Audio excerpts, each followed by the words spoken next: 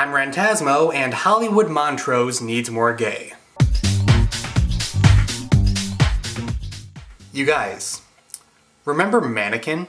Remember how that movie exists? Remember how it made $36 million more than its budget? So they made a sequel about a girl who gets turned into a mannequin by an evil European wizard?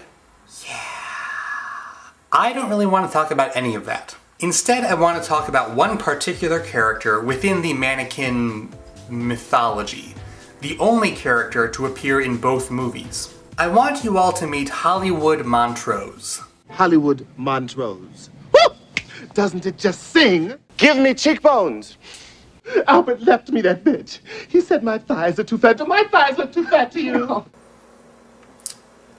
Hollywood Montrose is a cliché character based on a tired, thoughtless, offensive, insulting stereotype.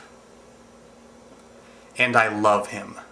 I love everything about him. He is amazing and perfect. His outfits, his sunglasses, his car. Look at this f***ing car. The person who drives this car gets laid every day forever. He is one of the coolest gay characters I've ever seen. Forget the mannequin romance plots, I want an entire movie about Hollywood Montrose. And so Hollywood presents kind of a unique dilemma. Can a stereotype be awesome? The thing about Hollywood is that even though he seems to have been inspired by a very narrow perception of what gay people are like, he's not unrealistic. People like Hollywood do actually exist, many people, and like him, they're usually f***ing awesome. The problem is that Hollywood arrived at a time when virtually every gay character, and especially every black gay character, was some variation on the same archetype. The flamboyant, shrieking hairdresser slash fashion designer slash choreographer who needs a special javelin just for him.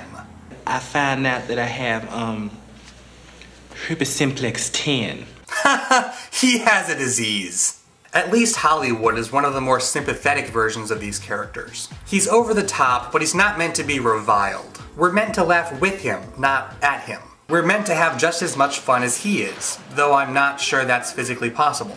Two things I love to do, it's fight and kiss boys. Come on. There's this Nigerian author named